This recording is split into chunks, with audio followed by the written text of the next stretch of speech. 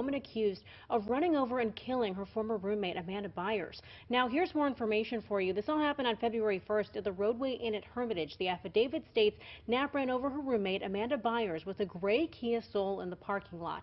The incident all captured on video surveillance cameras where you can see Knapp run over Byers. Now, Byers died from her injuries on the 5th. We told you Knapp was arrested on Friday, but now we know how it all went down. Later that same night, officers were dispatched to the scene of a single vehicle crash. The driver struck a utility pole. When officers responded, they noticed the license plate was the same plate in the surveillance video of the vehicle that hit Byers.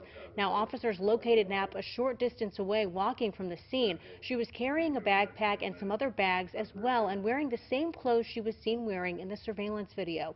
Officers found personal paperwork and prescription meds with Byers' name in the backpack that Knapp was carrying. She is facing criminal homicide charges here. For more information, head to WKRN.com right now for the full story. Back to you, Nicole.